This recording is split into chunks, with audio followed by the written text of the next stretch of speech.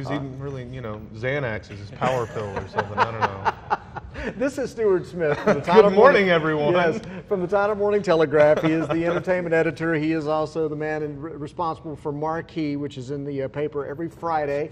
And today we're reviewing movies, and we got 3 of them. We're going to start with Scott Pilgrim versus the World. Okay, Scott Pilgrim versus the World is based on a comic series by an artist named Brian Lee O'Malley.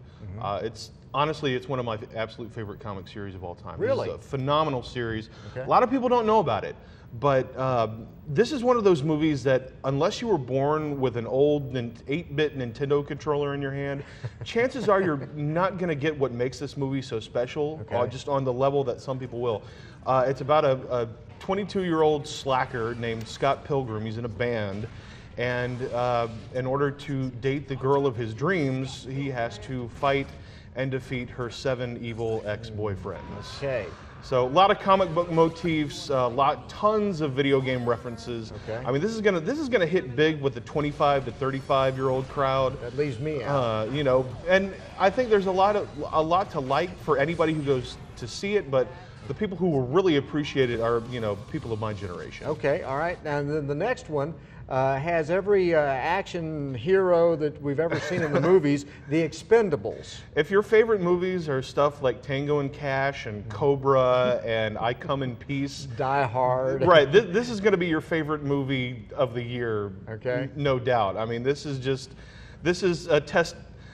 Eat, Pray, Testosterone. Okay, that's what this movie is. This is the one you sneak off to see while your wife goes to see the other Exactly. one, When right? you go get a refill for the 8th time, it's because you're going to check up, and see how Steve Austin is beating up Sly Stallone. So is this one of those body count kind of movies? Absolutely. Good. And we like that. action fans wouldn't have it any other way. All right, and now we've saved the best for last because we know this is the one that you most want to see.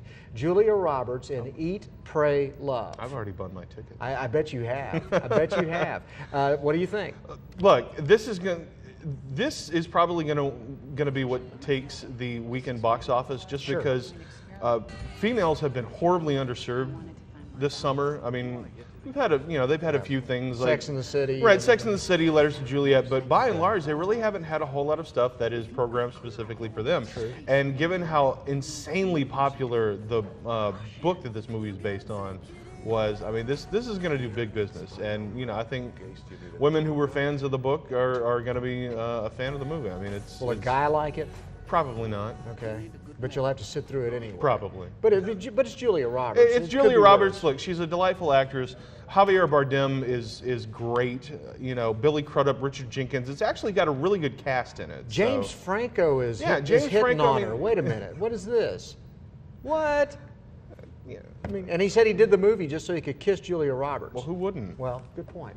All right, and then one last thing. Locally, we've got a guy named Ramoth Gilead playing as an acoustic guitarist. I like this. The guy, he's just an extremely talented musician. He's playing at 2 different locations this weekend. Okay. A place called Taste of Jazz tonight, and then Java Jams on Saturday. Check him out. So you think all 3 of these movies would be worth seeing?